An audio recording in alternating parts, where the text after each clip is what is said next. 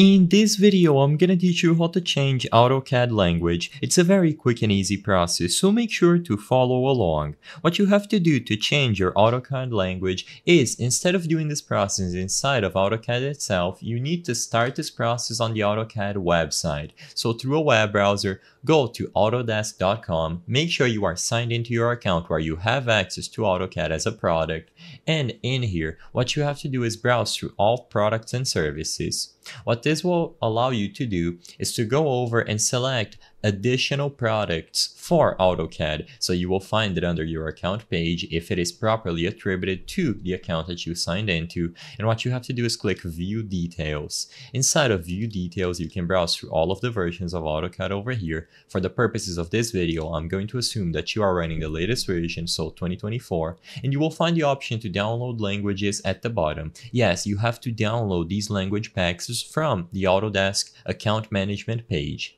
Alternatively, if you have older versions of Autocad, you will have to go to a specific website. You will see that they are not available here. So look for Autocad and then the corresponding version language packs on Google, and you will find them at another page on the Autodesk website.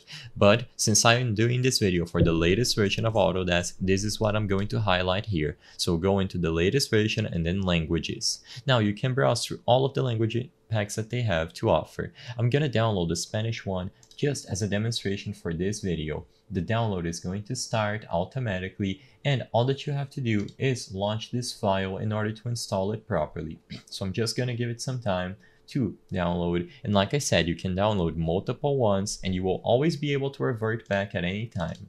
So when it is done downloading, run the exe file that you just acquired and it is going to get extracted. You will get the option to install it on your computer.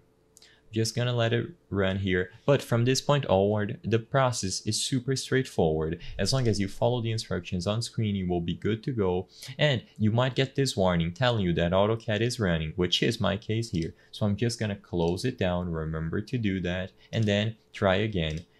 Once the process is closed, it is going to go through and get installing. I'm going to show you again once this process is done. You will get this notification that the installation is complete. As you can see, it's already in Spanish, the installer itself. All that you have to do now is go ahead and launch Autocad once again.